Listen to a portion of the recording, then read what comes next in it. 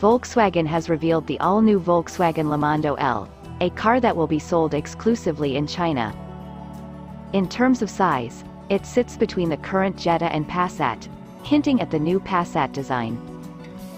The new sedan is evolving into a more attractive and practical vehicle, with matrix LED headlights, reminding us of the ID electric models. It sits on the updated MQB Evo architecture, introduced by the Volkswagen Group in 2019 for the latest VW Golf, Škoda Octavia, Audi A3, and Seat Leon. On the rear, the Lamando L gets a multi-link suspension as standard. The sleek liftback rides on wheels of up to 18 inches in size, and is the latest model to adopt LED light bars at both the front and rear.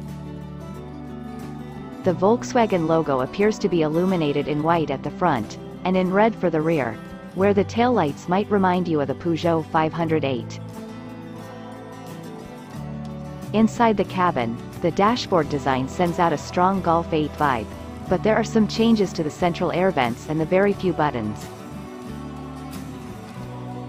The Lamando L comes nicely equipped with a Beats sound system, head-up display, sunroof, shift-by-wire DSG switch, electric front seats, and adaptive cruise control. In the back, there are dual air vents, a central armrest with 2 cup holders, and a pair of USB ports.